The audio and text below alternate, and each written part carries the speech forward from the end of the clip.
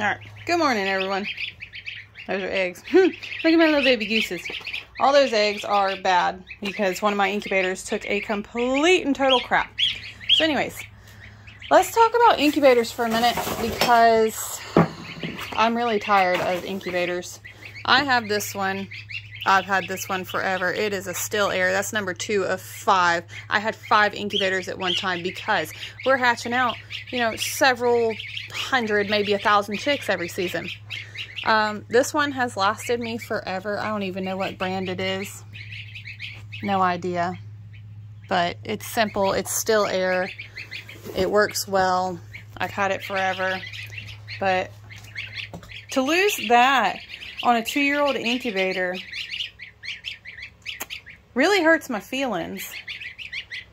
So I went and I bought one of these from OG Reptiles.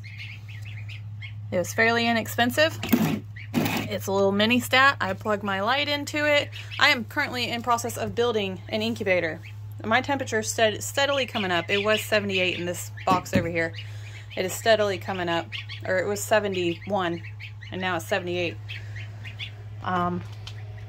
Anyways, I have an old deep freezer. This is just one of them little cube freezers. That's a $15 fan from Dollar General. That is an old heat lamp. You know, them little brooder lamps with a 200 watt bulb in it. This is the piece that checks the temperature. You just lay that in there. The fan is to keep my incubator from getting cold pockets and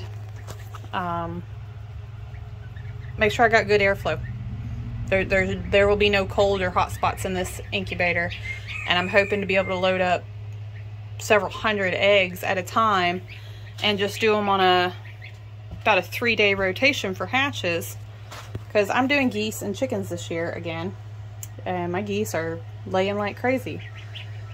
So in a mad dash to rig something up, I was going to chuck this deep freezer because I don't need it and it was falling apart on the bottom. But then I had the bright idea I can just reuse it. So this is a temporary fix. I missed something. There was something I was going to tell y'all. Anyways, this thing here, you can set your temperatures where you want it. I want no more than like a 1 degree fluctuation. So we got that, and I have it set at 99, it's supposed to be 99.5. 99.5, and I think it'll fluctuate 1 degree from that, which is not, it's not terrible. I can go with that and not lose a ton of eggs. But this hopefully will work the way that I want it to. I'm gonna close it up. I gotta go get some insulation to insulate the metal here because that piece came out and disappeared. But I'm gonna replace it and fix it. I'm gonna close it up and see if this thing can get up to temperature, and then hopefully I'll get to load some eggs in this evening. See, I mean, this thing is, this is rough. This thing's old, but it was gifted by a friend, and we don't complain when we're gifted things.